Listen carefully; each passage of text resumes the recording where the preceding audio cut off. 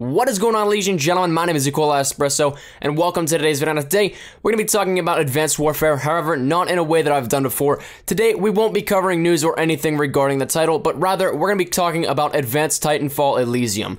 But in all seriousness, I'm not sure how long this video will be. If it's shorter, I do apologize, and if it's longer, again, I apologize. Today, I just want to address a few things regarding similarities in aesthetic looks as well as ideology, and if it comes off as a rant, I'm not meaning for it to be. I just want to give this game a fair shot, and some people just complain to complain. So here's my shot at trying to talk logically. So I mentioned Elysium, so let's start off with that. For those that don't know, it was a great film from 2013 in which the year is 2154, coincidentally 100 years exactly after the setting of Advanced Warfare, and it is a legitimate coincidence. Matt Damon plays a lowly parolee in LA, but the thing is, the people on Earth are the 99% that are poor, and Elysium is where the rich and healthy live. Without going in and making this video one summing up the entire movie, Matt Damon's character is nearing death but needs to get up to Elysium, so he goes to the old acquaintances he had when he jacked cars, and he agrees to do a job for them in returns for a ticket up to Elysium. From there, he's fitted with an exosuit, and that's where all this comes into play. The similarity is right there. The exo, though, does differ, though, in Elysium, as it's connected to Damon's nervous system, thereby making it a full extension of his body, whereas Advanced Warfare is more in theory of a jacket. Just slip into it for more comfort. It doesn't need to be drilled into your skull. So I guess what I'm trying to address here is the overwhelming need the community feels to say that this is a copy of Elysium, and to that, this is my reply. Elysium production started in July of 2011. Advanced Warfare also started in 2011. However, at that point, Modern Warfare 3 was in fact done with the campaign and its production there, which was where Sledgehammer had their hands in the cookie jar. They were free to start making their own game before November and the launch of Modern Warfare 3, as Activision approached them much earlier than that. And if you know Hollywood, you'll know that the big movies are kept low profile until there is a decent amount that can be released. So could Condrey or Schofield really have ripped the idea? To me, it's doubtful. Even still, if it's not a topic to you that they've ripped the idea, I can still say that exos are a very realistic future tech. You could probably find it on the first few pages of Google News.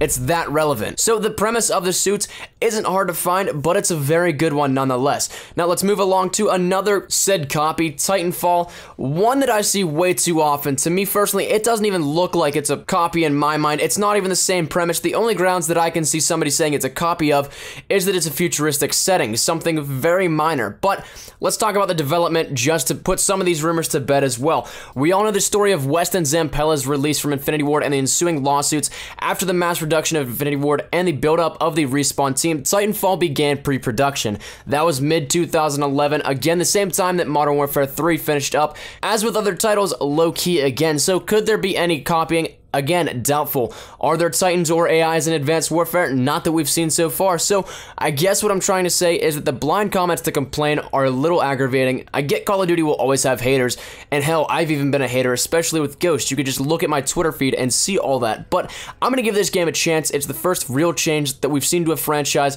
and one I'm well awaiting. With the futuristic setting and the tech that's plausible, you can't really call something a copy if they're trying to be realistic. If that's the case, going for realism is being a copy, then by that mere idea, two modern shooters, yes, I'm looking at Call of Duty and Battlefield, would be copies of each other. That logic in itself is the same as what I'm speaking of, and it just sounds absurd, doesn't it?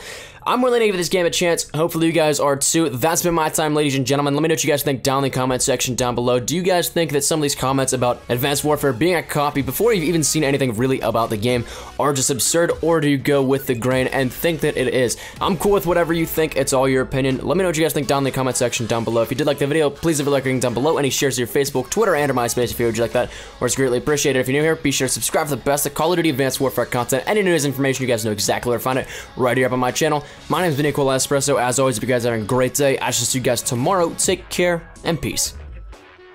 Surprise, motherfucker.